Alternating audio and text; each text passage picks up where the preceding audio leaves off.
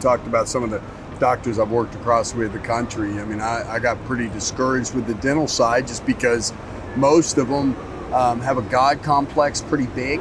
Yeah. And they think that they are so much smarter than you, and that you know, they almost use shame, you know. I mean, think about some of those appointments where they come in and they try to almost shame you into some of that. I can't get so frustrated. Well, remember, I told you this guy gave me root canals I never needed, and he didn't cap any of them, and he billed them to the insurance company. That's why I lost all my back teeth. He billed the insurance company for caps and root canals. I didn't need the root canals. He never gave me the caps. So when I went to get my teeth cleaned, once I moved out to Colorado, this military dentist said, why didn't you get these caps? They're all broke. They all have to be pulled. And I just went, I just followed, you know, I just did what the dentist said. I didn't know. Yeah. So